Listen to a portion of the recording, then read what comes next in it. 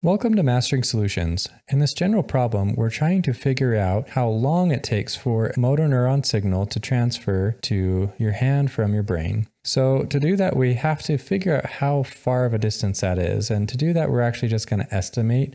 And I'm going to use the same estimation that the book used, which is 1 meter.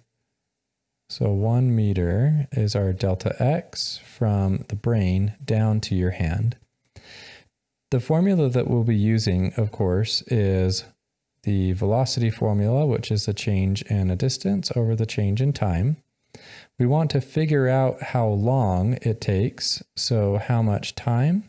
So to do that, let's isolate t. So we'll move that over here, delta t, come up this way. So delta x is equal to velocity times the change in time, and now we'll divide both sides of the equation by v, and so we get the final equation is the change in time is equal to the change in the distance divided by the velocity. So now that we have our formula, all that's left is just to plug in our values. They tell us that the velocity of the signal is 25 meters per second. And we just estimated the distance, the delta x, of course, which I already wrote up on the top as 1 meter.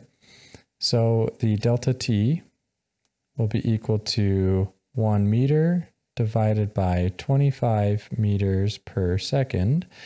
And so whenever you have a unit, we're dividing by a fraction, so we are multiplying by the reciprocal. We have seconds over meters, so the meters cancel and we're left with seconds, which is what we're looking for. So we have 1 meter divided by 25 meters per second, which gives us 0.04 seconds. So since this is in seconds, we want to put it in milliseconds the way the question asks. So to do that, we'll move the decimal place over 3. So 1, 2, 3. So that gives us 40 milliseconds, or written a different way, we have 40 times 10 to the 3 seconds.